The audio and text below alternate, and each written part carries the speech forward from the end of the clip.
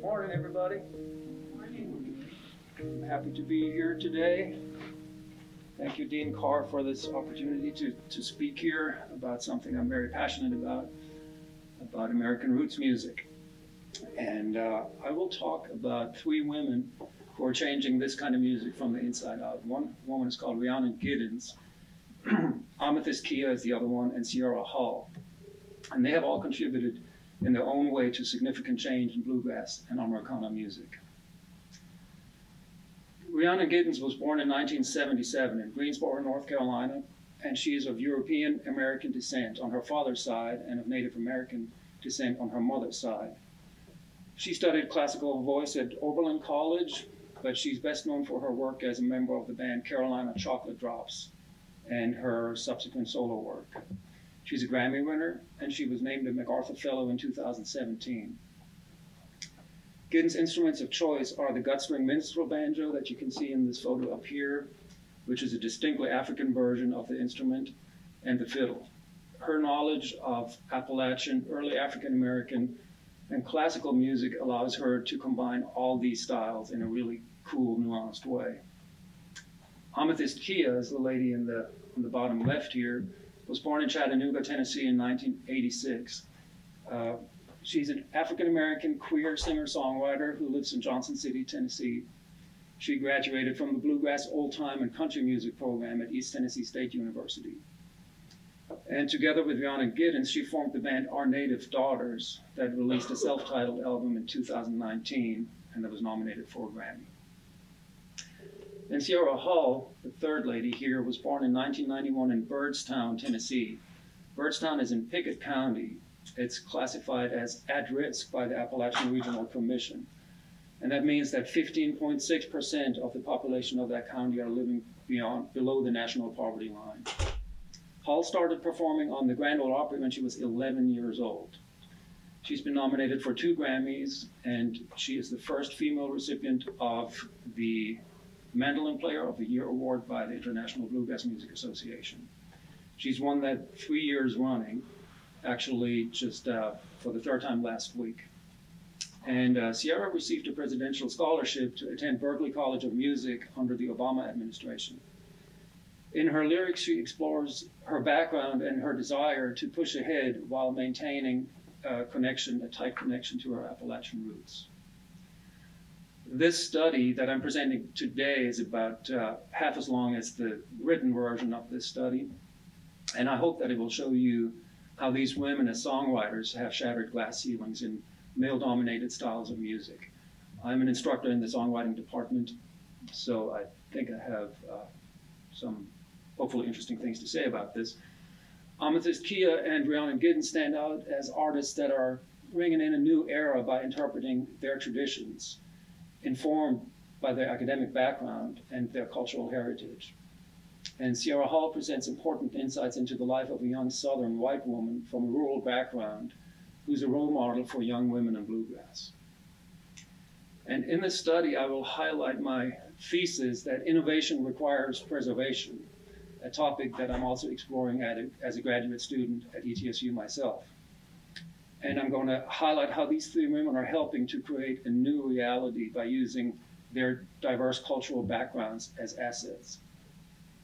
This study will mainly focus on the songwriting aspect, not the performance aspect of Giddens, Kia, and Hull.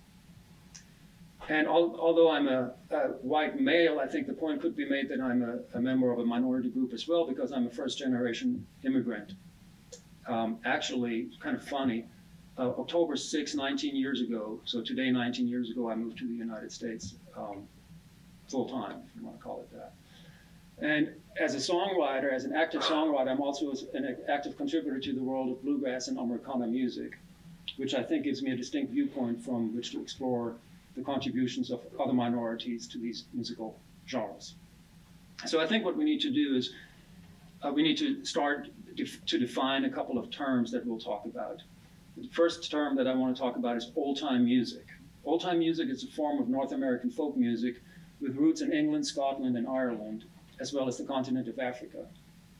It's played on acoustic instruments, generally centering on a combination of fiddle, mandolin, guitar, and banjo.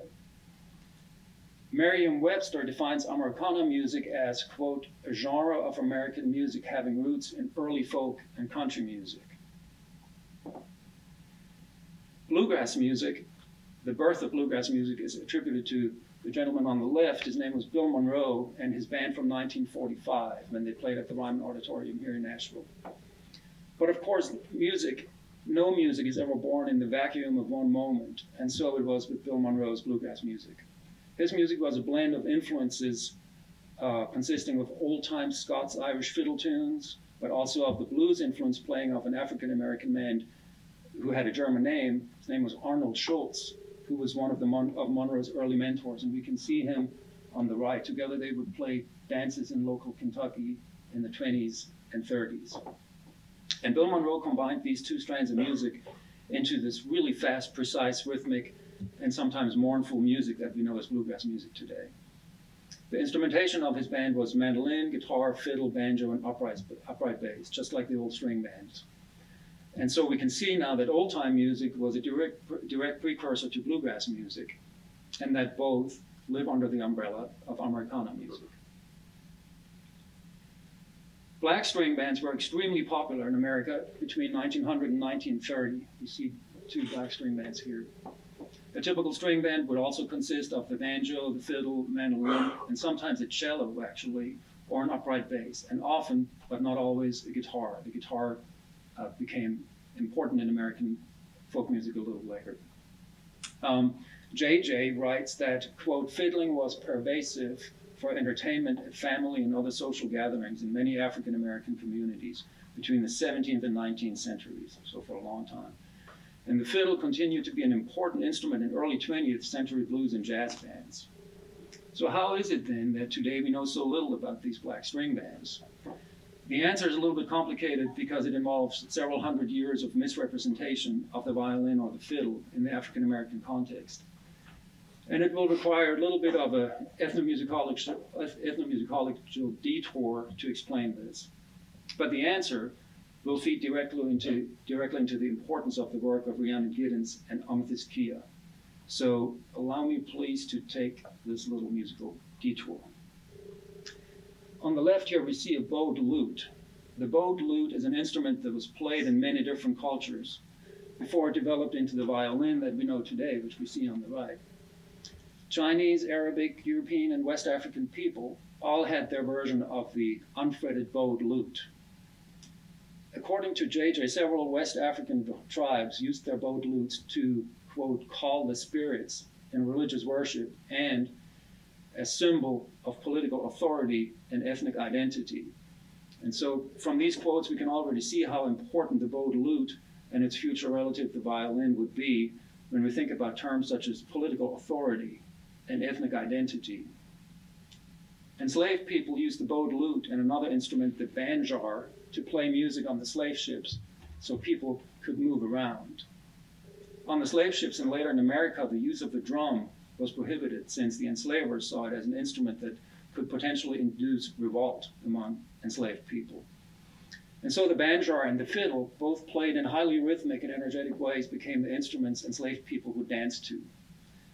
The banjar, the precursor to the banjo, is just nothing else but a stringed drum recently, obviously, apparently. It's a stringed drum if you think about the body of a banjo.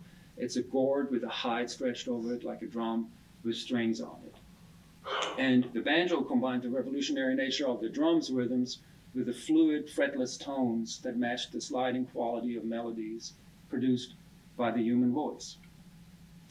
And so from the 17th century on, black people played the fiddle and the banjo in America.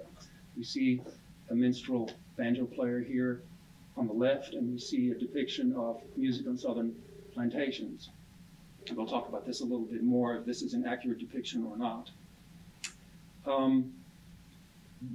African-American people would adopt the European-style violin and would develop the banjar into a more standardized five-stringed instrument, which is the banjo we know today. And if we think about the word banjar, the first syllable gives us the first syllable of the word banjo, and the second syllable, AR, gives us the second syllable of the word guitar. So it's a combination of those two instruments. European settlers brought their own musical traditions to America, and often as in the case of the Irish, Scots, Irish, Germans, Dutch, and French, the instrument that was the most expressive, the most widely played, but also, and maybe more importantly, the one that was small enough to be easily transported was the fiddle. And so all along the eastern seaboard, from Virginia through the Carolinas to Louisiana and Mississippi and westward into Appalachia, East Tennessee, southwestern Virginia, western North Carolina, black and white versions of fiddle music blended. White people on the southern plantations tremendously enjoyed the music of the black fiddle and banjo players. However, with the advent of concert houses in the cities of the North, music was presented on larger stages to larger audiences, as opposed to the informal plantation dances. And now it gets a little complicated. For reasons of perceived racial superiority, the white people had to contextualize the music differently so it could be enjoyed in ways that allowed white people not to identify with the black people who made the music. And so, beginning in the later 1830s and 1840s, white singing, playing, and dancing troops started performing as blackface minstrels. Blackface minstrels were white people, white singers, that blackened their faces with burnt cork, wore black wigs and tattered clothing, and sang the songs of the plantation slaves, often depicting them as ignorant, slow-witted, and speaking in plantation dialect. There was one guy that we see here called Thomas D. Rice, a white man who perfected a routine that he called Jim Crow, a song and dance number that he supposedly had seen an old black man perform. He would become one of the best-known performers of his time, even traveling to England to perform his blackface routine for royalty. Over here we can see him playing in front of the House of Lords in England. So popular was the Jim Crow name that it would be used, or probably the better term would be abused, to describe the discriminating laws between Reconstruction and the Civil Rights era. Blackface minstrel troops like the Virginia Minstrels commanded performance fees that were among the highest of the time. These grotesquely stereotyping performances were hugely popular in the cities of the industrial North and were always performed by white men until in the late 1800s, some black performers, ironically also forced to wear blackface, would become part of these outfits. James Bland, the guy on the right here, was sometimes called the world's greatest minstrel man. He was a black performer and songwriter. He wrote a song called Carry Me Back to Old Virginia. We see the cover of the sheet note music on the left here. Carry Me Back to Old Virginia wrongfully romanticized life on the southern plantation. The song would be the state song of Virginia from 1940, and wait for it, till 1997. So we can see how difficult it is from today's perspective to untangle the representations and misrepresentations of black music in minstrelsy. Eventually, blackface minstrelsy lost its popularity with the rise of vaudeville and the moving picture shows, but also with the advent of the recorded music business in the 1920s. Charles Wolfe, a leading musicologist, says that in the 20s and 30s, quote, the record companies segregated music into separate series, one designed for whites, the other for blacks. White rural music included fiddle bands, banjo tunes, sentimental songs, and a few religious pieces. Black music series were dominated by country blues and gospel. A black band playing something other than the blues did not fit into the stereotype. Consequently, few of them were recorded. Few recordings by black string bands survived. However, a few black string band musicians kept their traditions going. Joe and Odell Thompson were first cousins who lived near Mebane, North Carolina. Joe played fiddle and Odell banjo. They were rediscovered in the 1970s by young people who enjoyed folk music, and they became very popular. Joe Thompson was named a National Heritage Fellow in 2007, and together with Odell, he played at Carnegie Hall for the Folkmaster series. Let's see what Joe and Odell Thompson sounded like. And let's keep in mind, when we listen to this music, we hear what fiddle and banjo duos sounded 200 years ago. From today's perspective, this is as close to the source of this music as we can get. So this is Joe and Odell Thompson playing a tune called Molly Put the Kettle On.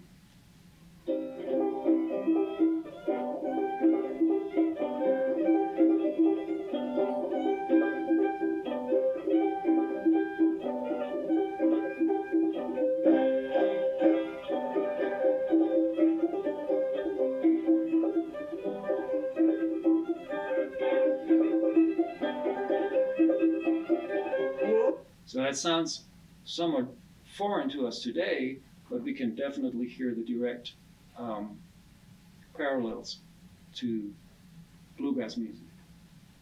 And so now after this detour, we come back to Rhiannon Giddens, the first lady that I want to talk about.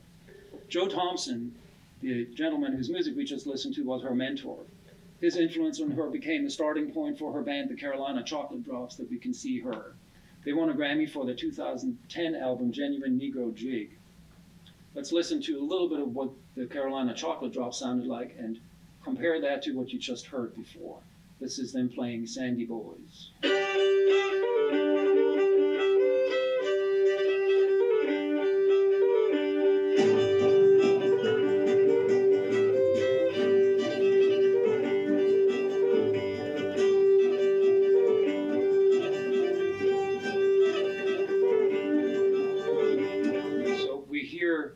Three young people playing music that's hundreds of years old, still as relevant as it was today as it was then, and that made them highly popular.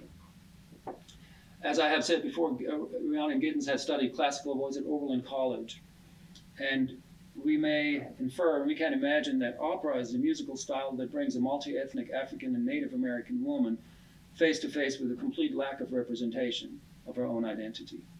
And so consequently, Giddens who was then in her early 20s, discovered this old-time music, which is typically transmitted in an oral way. It's not notated. It's passed on from one person to the other, which was a complete turn from the world of classical music. Giddens says, quote, "We had each come to old-time music in different ways, but we all felt the huge import of having a black elder to learn from. Each of us was well used to being the only splash of color at any traditional music gathering." End of quote. And so Giddens and her bandmates Justin and Thom, who all lived in Greensboro, North Carolina at the time, sought out Joe Thompson, who lived 45 minutes away in Urbane. In the oral tradition of passing music on to a new generation, they learned by playing by ear with Joe Thompson and Odell. This style of music must be felt, not analyzed, and this is how Giddens and her bandmates learned to play this music. Joe Thompson was also a fine singer, and Giddens talks about him singing the old hymn, Lights in the Valley. She says, "I felt the spirit stir when Joe sang, felt connected in a visceral way to the ones who have come before. For me, Thom, and Justin, Joe was our musical grandfather. He spoke and behaved in an idiom that we understood in a way we couldn't explain. The black experience was inseparable from the music we played and experienced in his presence." Giddens talks about the spiritual connection that we feel with people who express themselves in musical ways that we can relate to. And when we feel these connections, as you all know, we can reach transformative moments because music can point to what we can't say, be it in Handel's Messiah or in Joe Thompson singing Lights in the Valley. When Giddens says we all felt the huge import of having a black elder, what she's expressing is the need to overcome what the famous writer W.E.B. Du Bois called the double consciousness of the black experience, this sense of always looking at oneself through the eyes of others, of measuring one's soul by the tape of a world that looks on in amused contempt and pity. Joe Thompson showed Giddens how to look at the world of old-time music through the black experience. And through her classical education, her interest in different kinds of old-time music, but mostly through her intellect, Giddens arrived at the conclusion that, quote, "This idea of what is black, what is white, all of that is a moving target, and it's one of the biggest problems we have in the United States." As we've seen earlier in my overview of the origins of American old-time music, this music had never been binary. It had never been black or white. It had always been black and white. And Giddens has shown us through her musical journey that music, especially American music, is never one-dimensional, that music is never binary. In 2017, Giddens went on to make a highly acclaimed album called Freedom Highway. The centerpiece of the album is a Giddens original entitled Julie, that's based on the true life story of an enslaved woman at the end of the Civil War. A white woman in 1865 at the end of the Civil War is pleading with Julie, her house slave, to stay with her as the Union Army approaches and to lie on her behalf. Giddens wrote this song in direct speech. She speaks as both the black and the white woman. "Julie, oh Julie, won't you run? 'Cause I see down yonder the soldiers have come. Julie, oh Julie, can't you see? them devils have come to take you far from me. Mistress, oh mistress, I won't run, 'cause I see down yonder the soldiers have come. Mistress, oh mistress, I do see, and I'll stay right here till they come from me. Julie, oh Julie, you won't go. Leave this house and all you know. Julie, oh Julie, don't leave here. Leave us, who love you, and all you hold dear. Mistress, oh mistress, I will go. Leave this house and all I know. Mistress, oh mistress, I will leave here with what family I've got left. They're all I hold dear. Julie, oh Julie, won't you lie if they find that trunk of gold by my side? Julie, oh Julie, you tell them men that that trunk of gold is yours, my friend. Mistress, oh mistress, I won't lie if they find that trunk of gold by your side. Mistress, oh mistress, that trunk of gold is what you got when my children you sold. Mistress, oh mistress, don't you cry. The price of staying here is too high. Mistress, oh mistress, I wish you well, but in leaving here, I'm leaving hell. The power of this dialogue is in the repetition of these individual lines. The white woman is pleading with Julie to help her, and Julie replies to her by repeating and denying her requests. We can find this powerful literary technique in many Appalachian ballads of English backgrounds, where constant repetition by characters who represent different worldviews builds to a climax that often remains ambiguous in outcome. By the end of the Civil War, most enslaved black people in America had adopted the Christian faith and responded strongly to images of the Exodus from Babylon, as evidenced in spiritual songs like Go Down Moses. This song here, Julie, is an extension of this. It's an Exodus story of a different kind. Giddens borrows the literary techniques and musically modal character of these old songs and does something that's often frowned upon by traditionalists. She turns them into original songs that sound old and new at the same time, just like they sound black and white at the same time. And what's remarkable about what Giddens does is it's not only her understanding of the form and character of these old songs, which is a prerequisite for writing new songs within those idioms, but also that because of her diverse educational background, she has a natural way of giving herself permission to weave all her knowledge into something that's so progressive because it's so steeped in tradition. And more than that, actually, in different traditions. Innovation requires preservation, as I have stated, and the beginning of this studies, and Giddens show this through her work. Giddens says, my work as a whole is about excavating and shining a light on pieces of history that not only need to be seen and heard, but that can also add to the conversation about what's going on now. Well, we may contextualize this quote with the Black Lives Matter movement, with the torturing to death of George Floyd and the systemic racism that permeates our society. Giddens, without being moralistic, draws parallels from the past to the present. And through her work, she encourages all of us to explore our diverse backgrounds, to let diversity lead the way to true understanding of ourselves and of others. In 2019, Giddens wrote an opera called Omar about an African Muslim enslaved in America, and a ballet called Lucy Negro Redux by Carolyn Randall Williams, who's a Nashville-based poet. And again, by giving herself permission to work within all these different styles of music, she takes an artistic risk, the risk of being viewed as someone who dabbles in too many different styles. But it's that very risk that she's taking that keeps her artistically healthy. It's what makes her stand out as a woman who represents bluegrass, old-time, Americana, and classical music.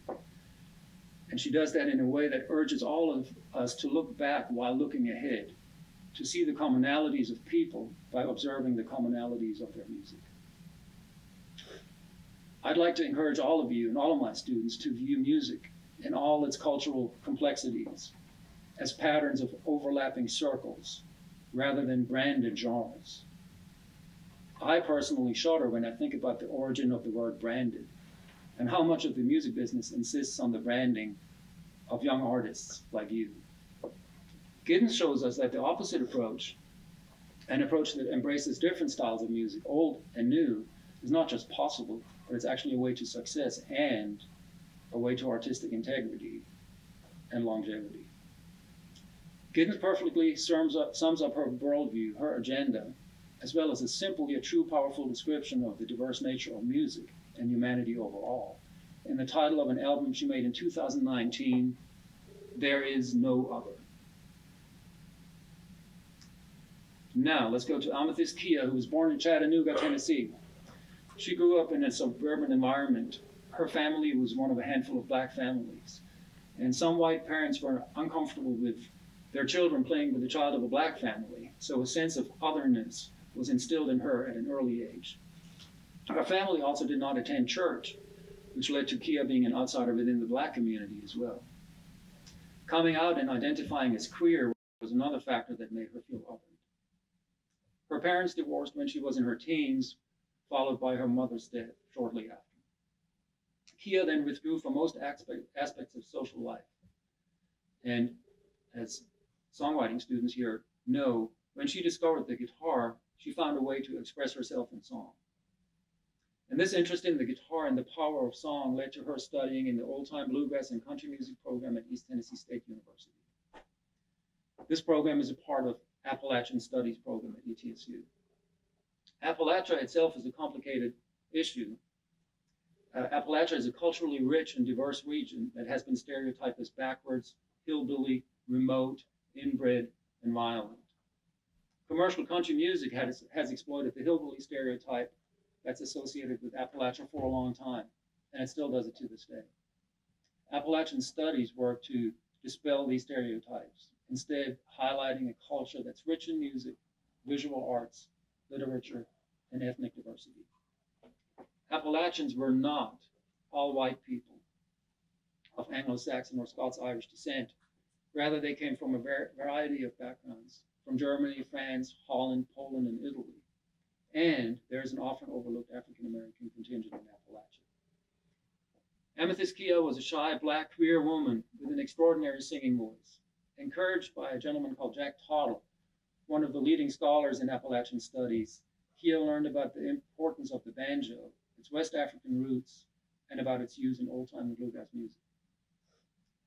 She began playing the banjo and started writing songs that explained her identity to herself and to the world around her. Kia says, "For me, being black is quintessentially wary and strange." She expresses this sense in her song, "Black Myself." This song was nominated for a Grammy Award in 2020 for Best American Roots Song. A close reading of some of the most important lines of this lyric will explain, I hope, why Kia is such an important new voice in old-time and Americana music. Let's listen to a little bit of her wonderful, powerful song, "Black Myself."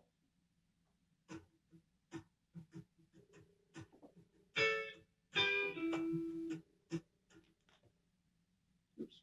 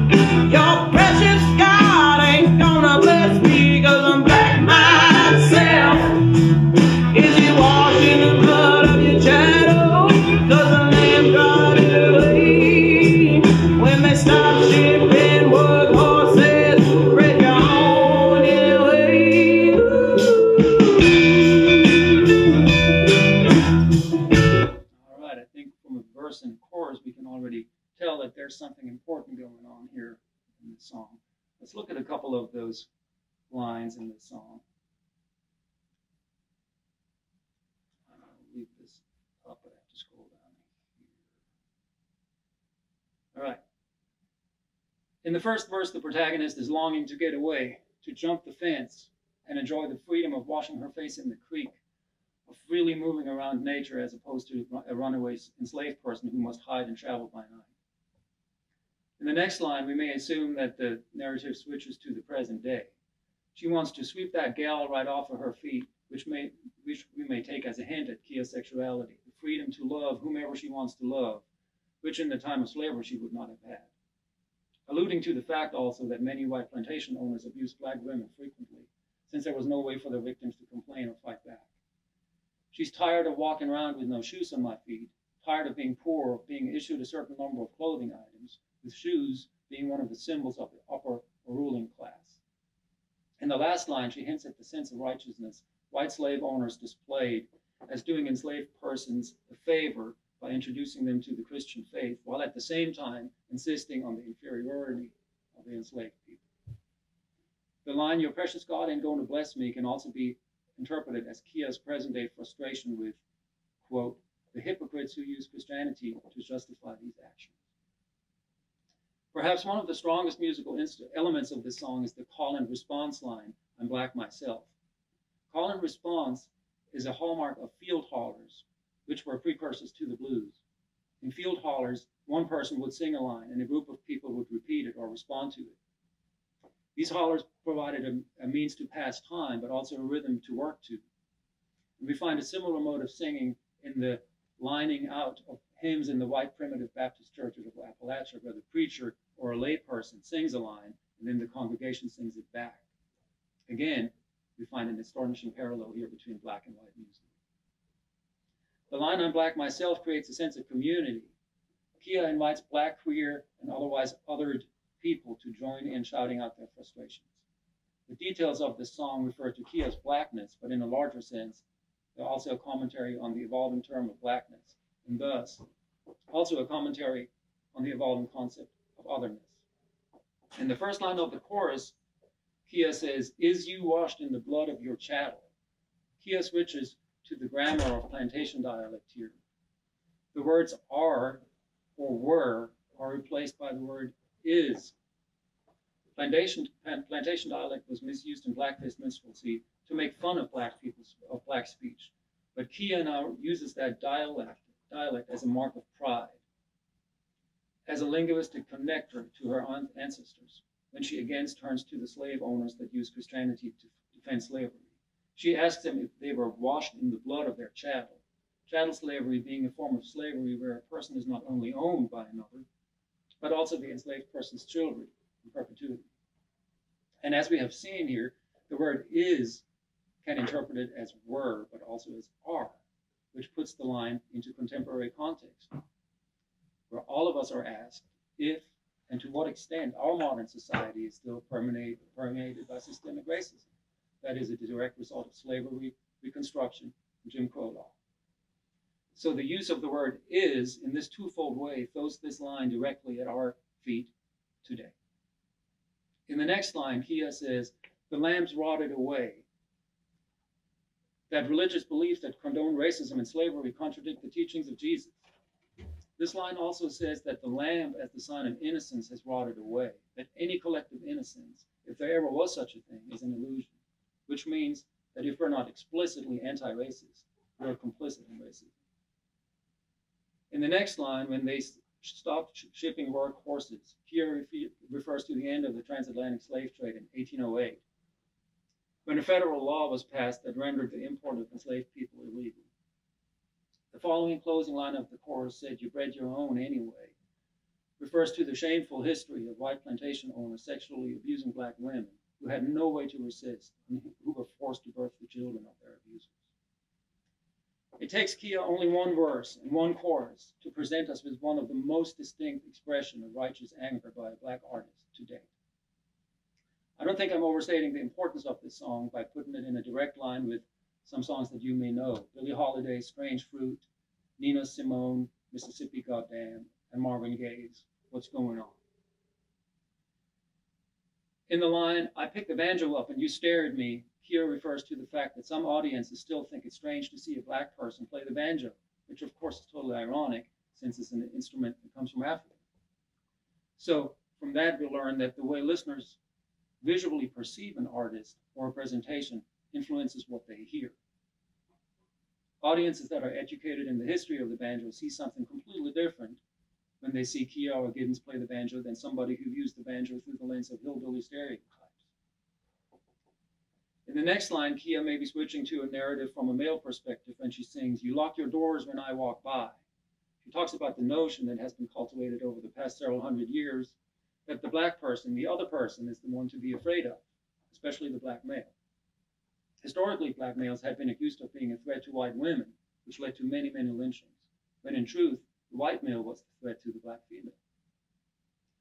All these layers and sub-layers of meaning are found in these lines by Amethyst Kia.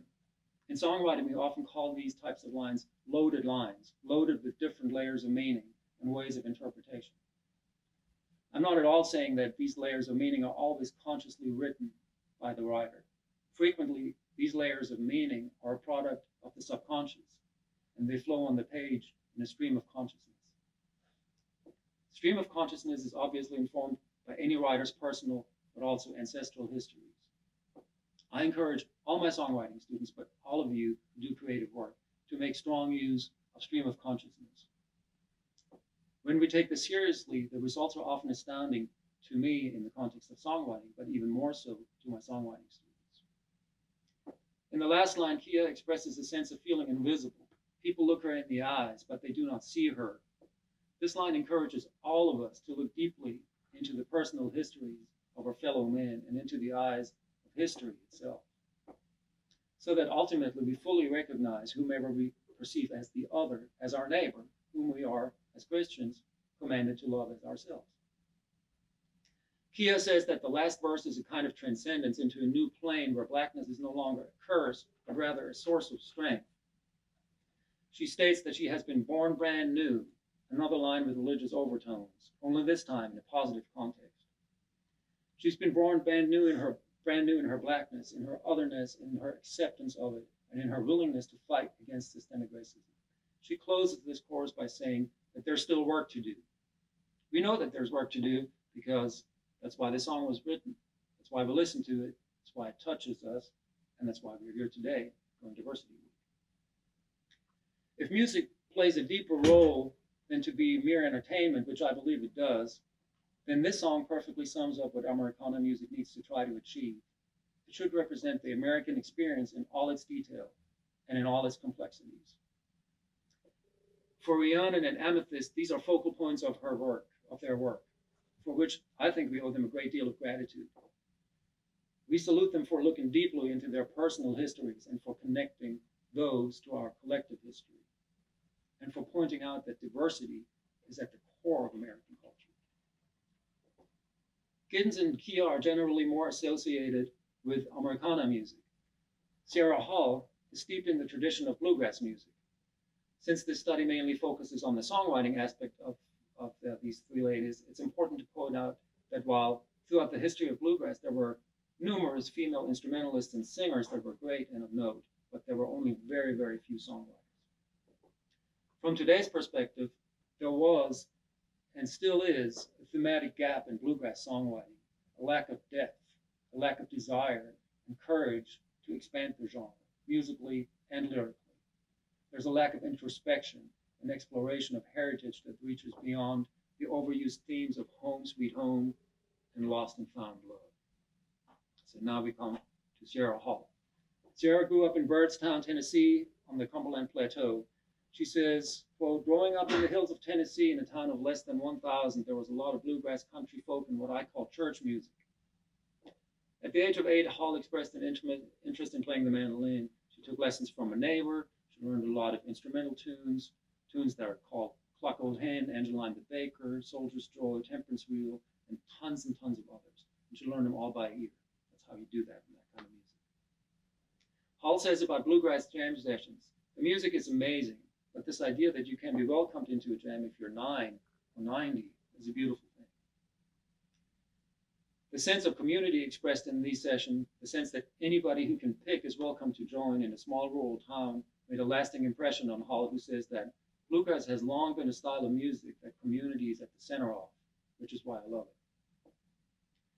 Hull attended bluegrass festivals where her incredibly precise, rhythmically sharp playing caught the attention of some of the bluegrass genre's greatest and most influential and successful players. Her playing was not just incredibly great for a 10-year-old, it was incredibly great for anybody at any age.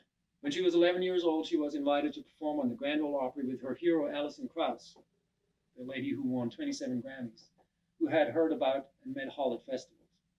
At 14, she made her first record, and she became a star in the world of bluegrass music. Today, at age 31, she's one of the greatest mandolin players on the planet.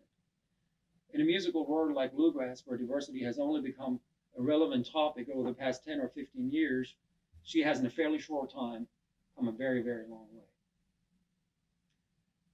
Sierra realized that the world of bluegrass would always provide a musical home for her, but it became clear to her very soon that that home would be too small and too narrowly confined.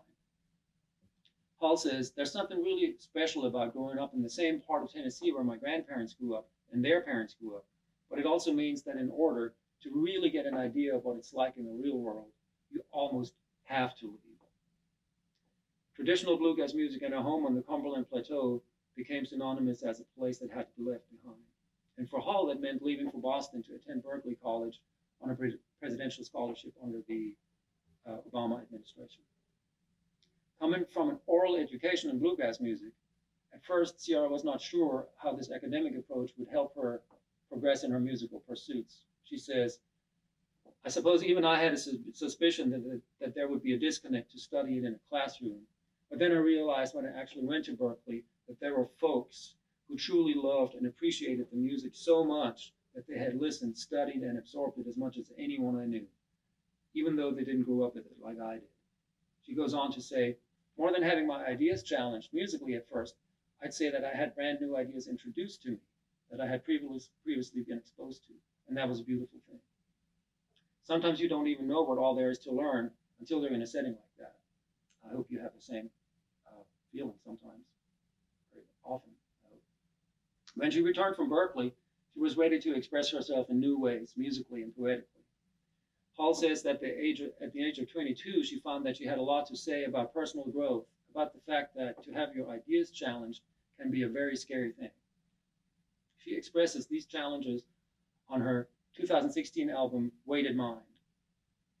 Looking at some of the lyrics of the songs in Weighted Mind, we can see how elegantly and eloquently Hall expresses thoughts of challenging her cultural background, family structures, and matters of faith.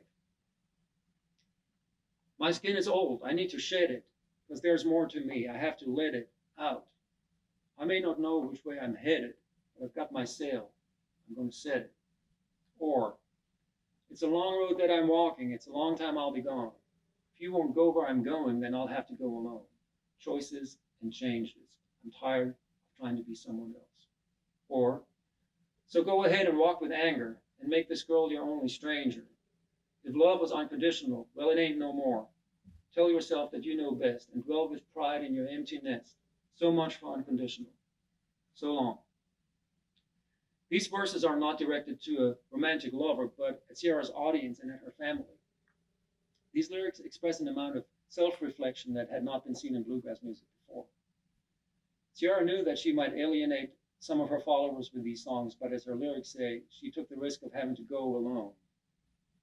Not only did she challenge her audience lyrically, but this album was also a radical departure from the musical and sonic aspects of traditional bluegrass. The album did not feature a single song that resembles the traditional bluegrass sound played by a five-piece band. Rather, the whole album is simply Holland mandolin and vocals, accompanied by an upright bass.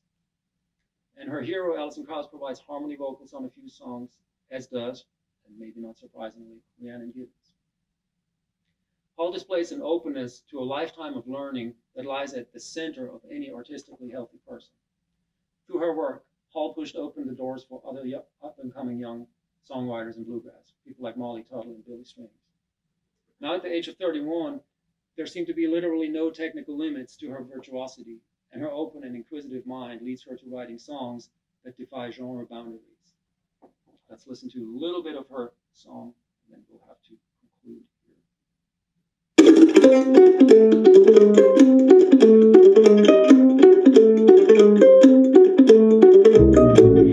25 trips around the sun is long enough to make a fool out of anyone. Oh, I've tried to keep my head on straight, to navigate the fate. I've done my best to wait, but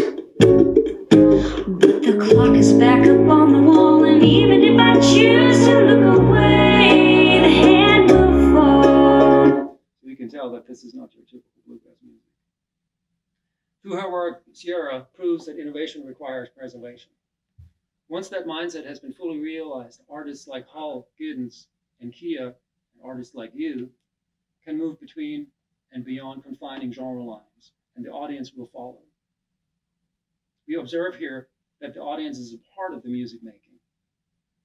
The audience doesn't simply constitute or confirm an artist's commercial success, it also confirms the artist's quest for new ways of expression. Artists and audiences become a part of an artistic expedition, with the artists carrying the torch. None of these three women are considered a part of any commercial musical mainstream, but their insistence on exploring new ways of expression, which ironically sometimes means exploring old ways of expression, gained them a loyal fan base that's interested in seeing what these women will present them with and challenge them with next. Through these women, the faces of bluegrass, acoustic music, and Americana music have changed for good. But more than that, the musical styles have been transformed from within through an inclusive look at tradition that explains the necessity of preservation. And through that, it has led to a focused way of musical innovation. Academia was a catalyst for the development of all these three artists. Giddens used her classical training to perfect her vocal technique. At the same time, she realized that she did not want to spend her life in the field of classical music. That realization led to her discovery of black string band music. Amethyst Kia found a connection to her ancestral oral tradition through academia. Through this connection, she found a way to express herself poetically in music. Sierra Hull realized through academia how strongly rooted she was in the oral tradition and how much academia could show the way to new forms of artistic expression that did not deny the importance of her oral tradition. Discovering, understanding, and connecting are at the core of any academic education. To me, as an instructor of songwriting, this means that I see it as a great responsibility to introduce my students to styles of music and ways of listening to music that may be new to them. I need to be, at the same time, open to letting my students introduce me to the music and artists that are new to me. That's the part of discovery. Then we explain to each other why this or that music matters to us. We look at the history of songs. We look at the development of styles of songwriting. We realize that the Memphis Jug Band in 1925 played music that is very similar to that of Kendrick Lamar today. We realize that ancient ballads from Appalachia talk about the same universal struggles that are as relevant today as they were 300 years ago. And we understand the importance of the songwriting history of music row and our place in that long line of song. That's the part of understanding. And then comes the part of connecting. Connecting the dots on a map of a musical landscape through artistic expression and new research. And when we connect these dots, we'll hopefully find a new awareness of where all this music comes from, what it means, and where it may lead to. Hopefully, we all add a couple of new dots of knowledge in this process. And we write songs. My students write their songs, and I write mine. And when we get to the heart of that creative and academic process, we hopefully all arrive at the conclusion that, as Rhiannon Giddens said, there is no other. Thank you very much.